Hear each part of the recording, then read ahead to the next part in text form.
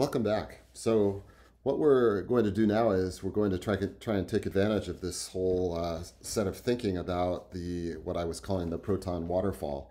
And in particular, I want to try and figure out how much free energy is associated with such a proton waterfall.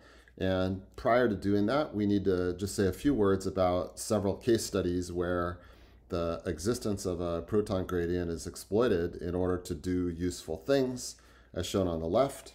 What you see is the flagellar motor for a bacterium such as E. coli that spins around and turns the flagellum, thus propelling the cell forward. And on the right-hand side, you see the ATP synthase, which also spins. It can spin in both directions, but it spins by exploiting the proton gradient and then using that to add phosphate groups onto ADP, thus synthesizing ATP.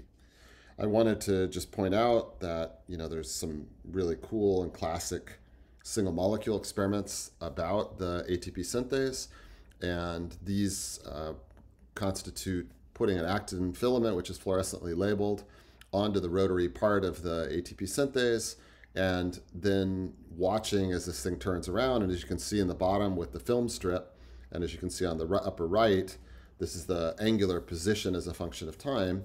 You'll see that this thing rotates in 120-degree increments. So the thing that we're going to do, the calculation that I have in mind, is for what I will refer to as the proton motive force. And this is precisely exploiting the delta G associated with the concentration gradient and using it for useful work. We've already talked about the case of extracting the lifting of a weight using that work, but here it's going to be a little bit more subtle, where we're going to talk about the free energy that's tied up with moving an ion from one side to the other. So if I have a delta G tote, that's going to be equal to delta U minus T delta S. And from earlier, I'm not going to redo the calculation. From earlier, we recall that this whole piece is equal to KBT and then log of C1 over C2. So that tells us about the entropic part, and I've actually exploited and discussed that quite a bit already, so I'm not going to, as I say, I'm not going to belabor it. But you'll recall that where this comes from is we take one ligand from one side and move it to the other, and what that does is it leaves a net reduction by one on one side and a net increase by one on the other.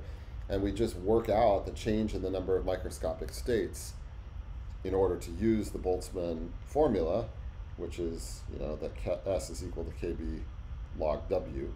So we simply calculate what W is, and on the basis of these questions of how many ligands there are on each side, and that led us to that result. So what about the delta U?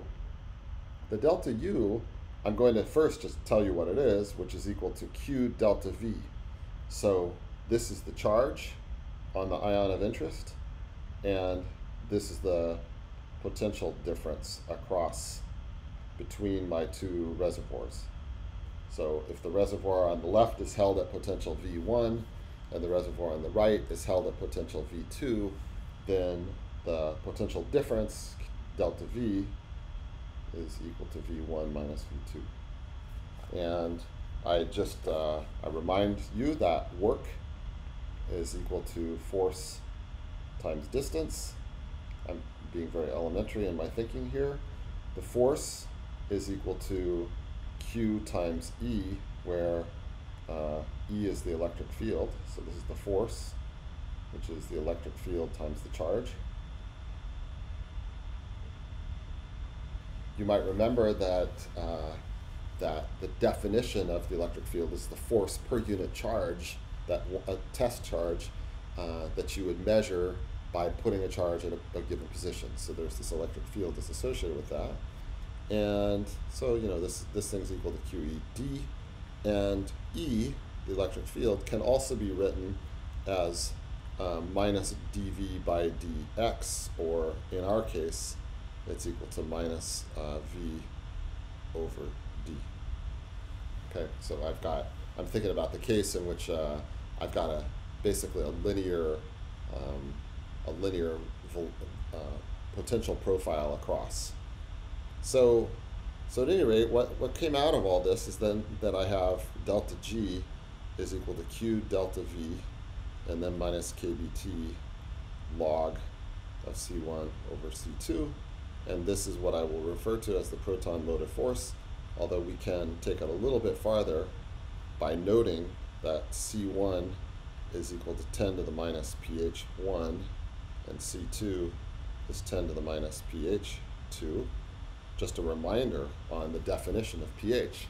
pH tells you how to compute the concentration of hydrogen ions. So if I have a given pH, like 6, then that means that the concentration is 10 to the minus 6 in molars. So it's micromolars. So that's fine. So I can plug that in up here, and I'm left with Q delta V plus, maybe I'll keep it this way for the moment, minus KBT, and then log to the 10 to the pH1 or pH2 minus pH1, which is equal to Q delta V, and then minus KBT times delta pH times log of 10, which is of order 2.3. And my last comment is to say that if I have a delta V, a typical delta V might be something like 100 millivolts. If you go review what the typical membrane potential is, I'm going to carry around in my head that it's of order 100 millivolts, and so I also have the conversion factor that 1/40th of a volt is equal to KBT. So let's see if I can figure this out. So this is a 1/10 of a volt. So Q delta V for our case, I guess I should really use it. Well, okay. Q delta V is going to be equal to, on the order of, how do I want to think about this? So about 4 kBt. And so, you know, the total delta G, there's going to be a part due to the potential,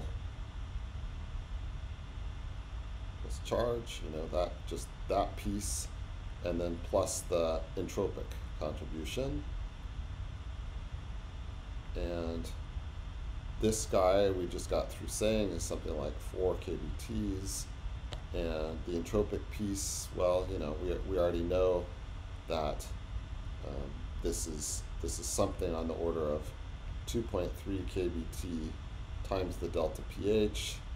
So, you know, if I have a pH unit difference of 1, then that's 2.3 kBTs, and so on, you know, something like that. So the net thing is, you know, this is few to 10 kBTs is the idea that I would want to get across.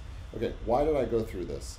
I went through this because I wanted to just give an impression of the idea of using the proton waterfall and extracting useful work out of it for doing things like turning the ATP synthase, shown over here on the right. Just wanted to give a sense of what the energy scales are in kBt units, so that moving forward, we have an impression of the scales. And then it was also useful for me to comment that, let's see, that 1/40th of a volt is kBt. 1/40th of electron volt. I should have been more precise about that. So, okay, that's, I think those are the key points that I wanted to make for this little brief vignette.